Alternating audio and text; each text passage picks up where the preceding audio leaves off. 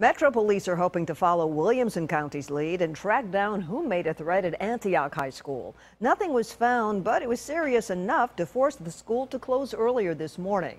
Andrea Klein-Thomas joins us live from Antioch High School, where there's now an ongoing criminal investigation. Right, Andrea? That's right, Vicki, and even the FBI is involved. Now, authorities don't think that this threat is a result of a prank, and Metro school leaders will stress that it's absolutely no laughing matter. It was an unsubstantiated threat this morning. Of course, we did not find any weapons or explosive devices on campus. A whole day of learning is gone after Antioch High School joined a growing list of schools in the mid-state that have become targets of threats.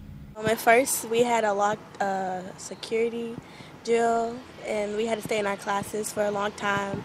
And then the teachers got an email saying that they had to leave.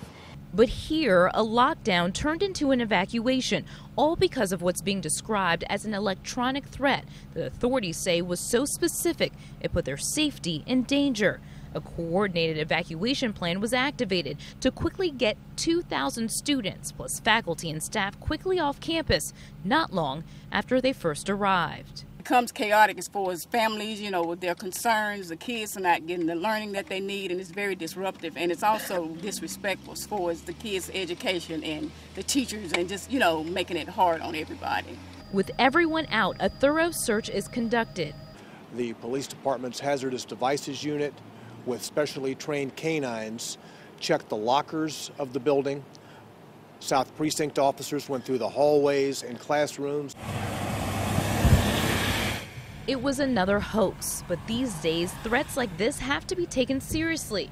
What is not fake are the consequences for whoever is determined to be responsible. We will prosecute to the fullest extent possible any individual that we find to be making a threat against a school. Metro Schools has used up all of its makeup days earlier this year because of all of the snow and ice. So what does that mean for students here at Antioch High? Well, the district may have to go to the state to see if students will have to make up this day.